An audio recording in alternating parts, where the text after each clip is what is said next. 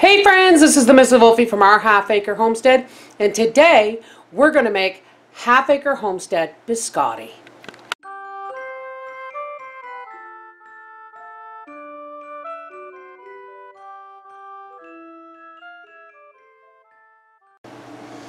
Okay, here's what you're going to need. 2 cups of flour, 3/4 of a cup of sugar, a 1/2 cup of coarsely ground almonds.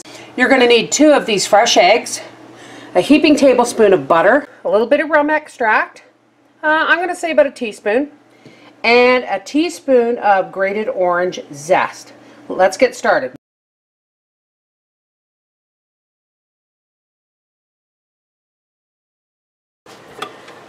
As always, we're going to start, yes, my hands are clean, we're going to start by creaming our butter and adding our sugar.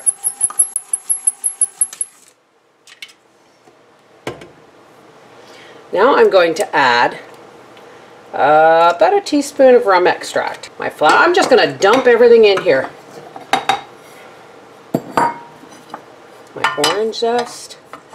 For the topping, you're going to need 8 ounces or a cup of chocolate or semi-sweet chocolate chips and a tablespoon of oil.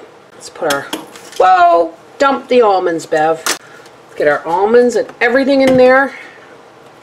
Let's just lock this down and very slowly put it on stir and crack in our eggs. This is a really simple recipe, folks.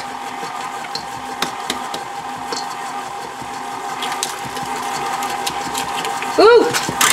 Oh! God! Try not to drop the eggshell in, folks. I'm pretty sure I got the other half of that eggshell out. That was scary. Oh, wait, there's another piece. This seems really dry, so I'm going to add another egg. Okay, this looks done. So, we'll see you guys at the table.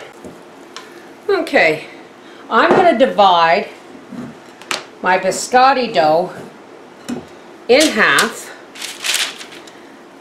And I'm just going to roll it between my hands, and yes, folks, as always, they're clean and washed. And I'm just going to pat it out into a loaf. Now, the reason this is called Homestead Biscotti, folks, is because, of course, as usual, I don't want to get 500,000 emails saying, that's not Italian biscotti. There are as many recipes for biscotti as there is for shortbread. We're going to pop this in a 375-degree oven for 15 to 20 minutes. When this comes out of the oven, we'll be back. Okay, here is our biscotti. Fresh from the oven. We're going to put it on a rack and let it cool a little bit because it's a little too hot to handle. Now correct me if I'm wrong, but biscotti means bake a little more, and that's exactly what we're going to do as soon as this cools down enough to slice. Let's take one of our biscottis, and they smell amazing. And we're going to cut it on a diagonal. I'm going to save that piece for me. And we're going to slice up our biscottis, and we're going to put them on the cookie sheet. We've lowered our oven temperature to 300 degrees. I have a bite. Oh my God, that's so good. And we are going to bake these for about another 8 to 10 minutes on one side, and then we're going to flip them over. I may need a bigger cookie sheet. And bake them on the other side for another 8 to 10 minutes. Because the last I heard, biscotti means bake a little more. Alright, when I have I'm going to get a bigger cookie sheet, and when I have this all organized, we'll be back. Here's our biscotti.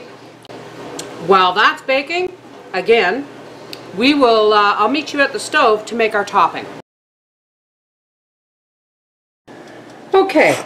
Here, in a heavy bottom saucepan, I am melting about a tablespoon of coconut oil, and I'm going to add 3/4 to a cup of semi-sweet or milk chocolate, preference is yours, chips. We'll be back when this is melted and our biscotti comes out of the oven. And here it is. And we're just going to take our nicely melted, oh, by the way, I had to use 3 tablespoons of the oil because I wanted to drizzle it. And we're just going to take our chocolate. This works well with a fork too. But, woo, some of this is going to have more chocolate than others. That one's for Papa. We'll see you guys after dinner. No, I didn't notice 2 missing. Penny stole them. What do you mean Penny stole them? You're supposed to eat them on camera. I'll eat one on camera with a nice glass of milk. So you've had 3. Correct. So you already know what they taste like. Very good. What was that? Was that a... It's a 2 thumbs up. This is the Mrs. Wolfie from our Half Acre Homestead saying Half Acre Homestead Biscotti got 2 thumbs up from Papa. They're good to dunk too.